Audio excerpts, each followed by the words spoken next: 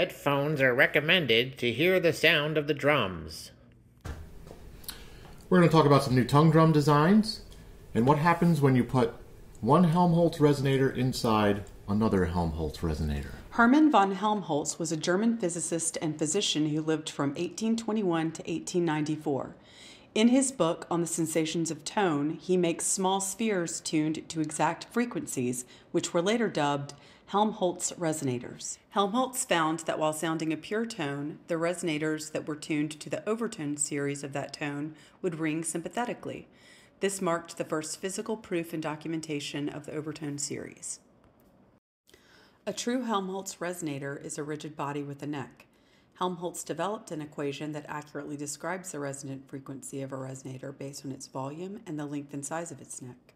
Guitar bodies do not have rigid tops and backs, and the sound hole doesn't have much of a neck, which is why they're only sort of a Helmholtz resonator, though many of the principles do apply. Now, a tongue drum is a Helmholtz resonator of sorts. Talk about this one first. What I found is when I make a drum that has its own contained airspace, it sounds really good.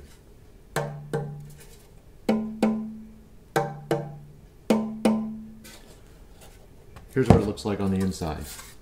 This one's a little larger than this one. You can see they have two chambers. There's the drum itself. You can tune them by removing material from the end and the tip. I haven't tuned this one yet. And as you can see, I've left the end, after you close it, I leave the end open so there is air to go out. What I was doing here is like a bottle. A bottle is a Helmholtz resonator. When you extend the neck on a bottle, you lower the pitch. So what I'm trying to do is to tune these air cavities to be an appropriate airspace for each drum so it sounds the best. This one not closed doesn't sound very good yet at all. Probably can't even hear it. But when it's closed, you will be. The drum itself, well, the drum itself looks like this. See, in there. Whoa, it looks like someone needs to go to the doctor. Yeah, I know. That's what it looks like. If you have Peyronie's disease, ask your doctor if Xiaflex is right for you. Form follows function.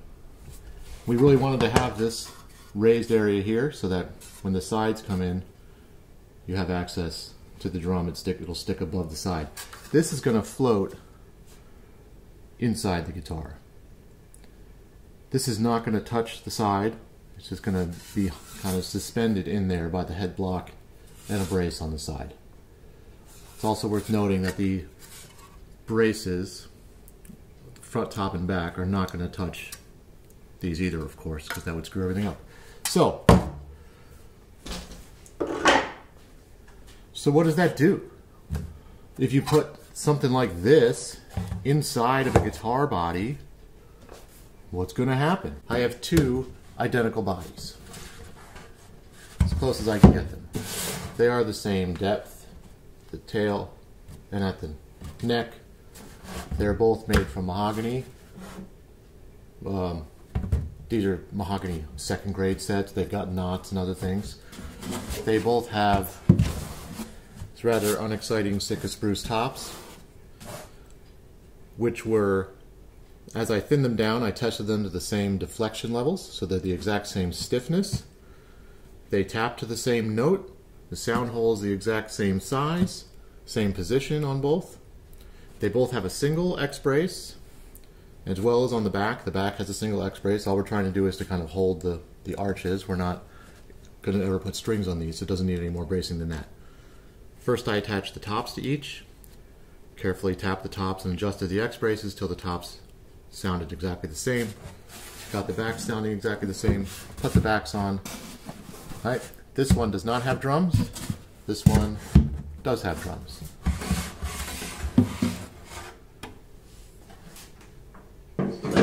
So what do the drums sound like inside? And you can see this is something smaller than this, but similar to this. It's in here like that.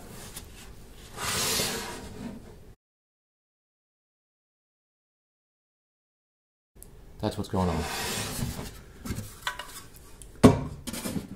And sounds like this.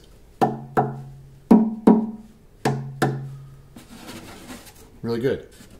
But yes, we have a box inside of our sound box. A box with holes in the back of it. So it has, the air all has access. So what I'm going to do now, I'm going to take these over to the computer and we're going to use Audacity and we're going to measure the frequency response of these boxes. The one without drums and the one with drums. And we do that by holding it up to a mic and tapping about where the bridge would be. That frequency there is the resonant frequency of the chamber inside here. And that's what we want to make sure that we want to see what happens when you put a box inside of a box. What happens to the outer box? This is the guitar body without the drums. This is the guitar body with the drums. I held the bodies up with a microphone in front of the sound hole, tapped in the bridge location in order to measure the resonant frequency of the guitar body itself. So when we look at this is 3 taps in a row, plot the spectrum, and we see that the initial peak, this would be the resonant frequency of the guitar body, is at 96 Hertz.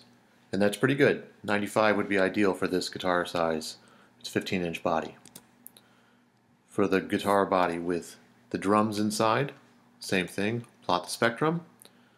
See that the initial frequency is at 102. It's a little bit higher. This graph shows the 2 spectrums from the guitar body with the drums and the guitar body without the drums overlaid on top of each other. The blue line represents the guitar without drums, the orange line the guitar with drums, and we're going up to about the first 350 Hertz of response here. So this is that initial peak that we were talking about, the main air resonance of the guitar bodies, and we can see this one is peaking around, this peak here is at 96, and this one was at 102, I believe. Beyond that, we can see that they really do kind of adhere to each other. This peak, we'll talk about later, represents the frequency of the top plate of the guitars, the face. So our guitar with the drum inside had a slightly higher frequency. But let's keep in mind that what we've got going on here is very similar to a sound port in the side of a guitar. Remember, this has holes in the bottom and there's slots running into here. So there is air escaping here. And the shift in frequency is about what you'd get with a sound port. So what we're going to do next, prove that out, is we're going to tape those shut. And then we're going to tap it again and see what we get. I'm going to do a few layers of tape here because I really want to seal the air off.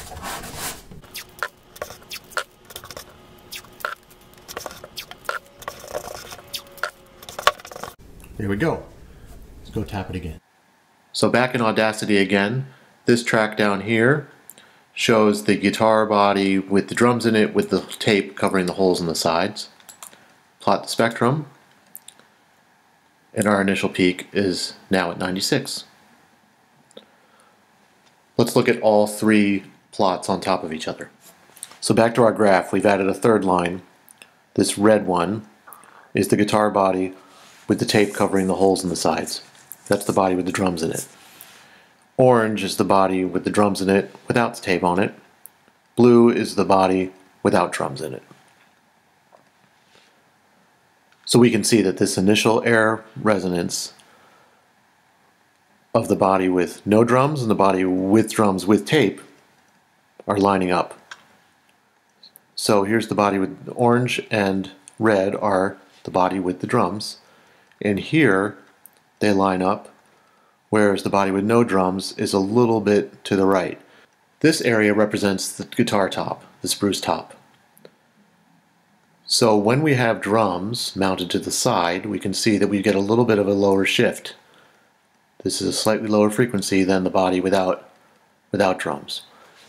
Now the reason for that, if you've read Trevor Gore and Gerard Gallet's books on guitar building, they talk about adding mass to the side in order to lower the frequency of the top. And That's what we've done, in effect. The drums are mounted at the head block and also affixed to the side down in the lower bout. So I would say about half of the mass of the drums is impacting the side here. So I think that's how we can account for this shift. And it's interesting that they line up perfectly right there. So with the side taped off, air blocked, we ended up with very similar results. Now we can have tape on the finished guitar, so we want to get the same kind of 95 hertz range body resonance. What we'll have to do is make the sound hole slightly smaller, and we know that we will get, for each 1 millimeter in reduction, we will get a drop in frequency by around a hertz. I think it's 0.65 to a hertz, in that kind of range. So we'll try to target in on that. What we'll actually do is make it smaller than we need it, and then slowly open it up until it matches where we want it to be. So there you have it. It may not seem intuitive that you can have a whole box inside of a guitar and have it not change the fundamental kind of sound of the guitar. We're all talking about is air here, right? The top is where the sound is happening. The top is not touching this.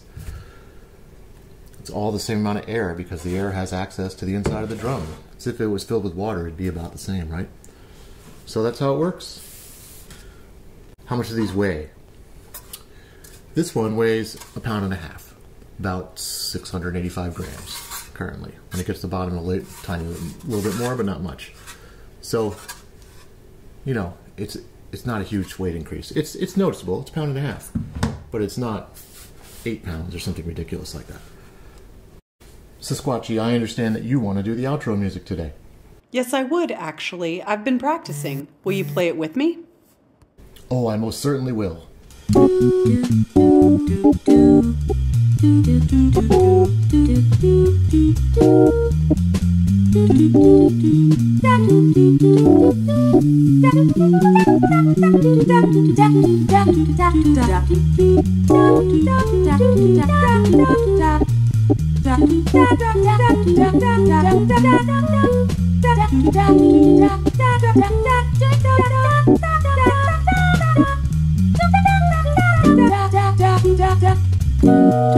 Da